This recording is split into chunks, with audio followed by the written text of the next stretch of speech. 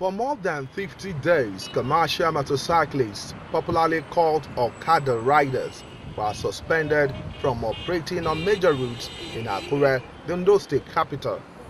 The state government decision followed violent protests by the commercial motorcyclists who took to the streets over the new number plate policy of the state government.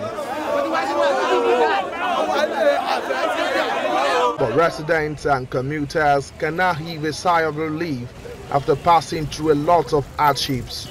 The government has lifted the suspension placed on operation of commercial motorcyclists in Akure, but barred them from operating in some areas. Okay.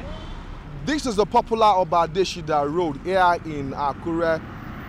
It is one of the routes where the operation of commercial motorcyclists is prohibited. But for those who have their own motorcycles, they are free to ply all routes. I've never been anywhere where either partial or total part of Okada has not generated problems of its own.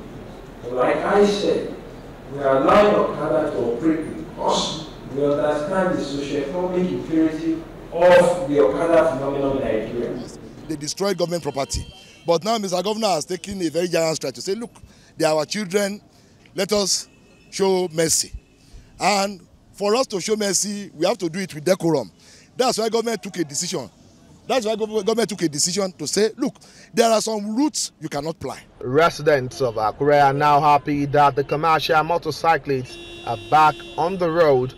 They commended the government for pardoning the commercial motorcyclists and for restricting their movement on some routes. As they release it now, I think that it's better. People will be free.